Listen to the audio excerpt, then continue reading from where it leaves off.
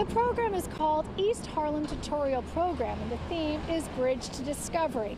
And it gives young people here in East Harlem a real hands-on experience behind the camera, helping them find the beauty and meaning in their everyday spaces.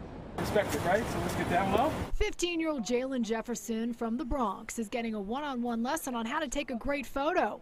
But he says he's learning a lot more than just photography. I feel like he's also teaching us about our community, how we can represent it and how we can also help it out. Jefferson is one of dozens of teens getting access and training from professional photographers like Kalata Holiday this summer. Doing a deep dive into the specifics of photography, photojournalism, compositional rules. The program is run by the East Harlem Scholars Academy for high school students. Many of these students live in public housing. They offer not just photography classes, but also tutoring and other after-school programs. Our programs span K through high school graduation. We're supporting after-school programs, post-secondary readiness, college prep. Did you take that?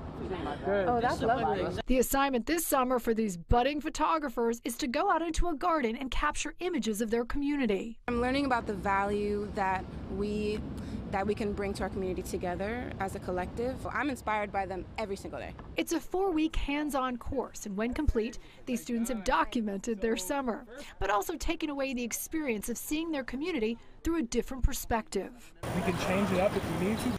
16-year-old Michael Bird from the Bronx says it's inspired him to go after his dreams of being an artist one day. I really appreciate this class, and it's teaching me a lot, about life. And if you want more information about these free summer programs for kids, just go to my Facebook, Instagram, or Twitter at Monica Morales TV.